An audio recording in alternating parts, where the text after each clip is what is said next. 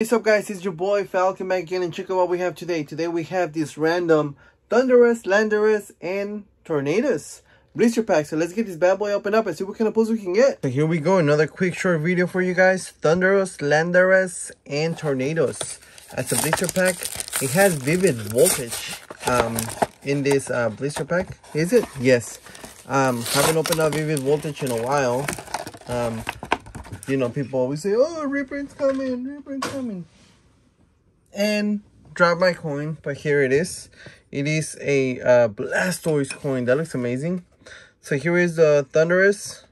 It is a holographic rare. So they're not a promos. Oh, they're from different sets though. Thundurus, Landorus, and Tornadus. They're all from different sets. They're all holographic rares. Honestly, I don't know what the difference is between these ones and the ones that come on the actual set. The difference is probably going to be the holographicness on the back. This one looks like it has that, I don't know what they call it, like splattered. I think they call it, I can't think about it right now. But that's probably the difference between these ones and the regular ones that come on the set. Let's start off with Fusion Strike.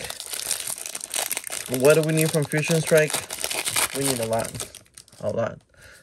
Black code card, which I believe that's good now. So there you go, code card 1, 2, 3, 4 to the front. Fire energy, nope. We have an Eldegoss. We have a Galarian Persiker. We have a Fusion Strike energy, Heloptile, Wooloo. We have a Mudkip Community Day.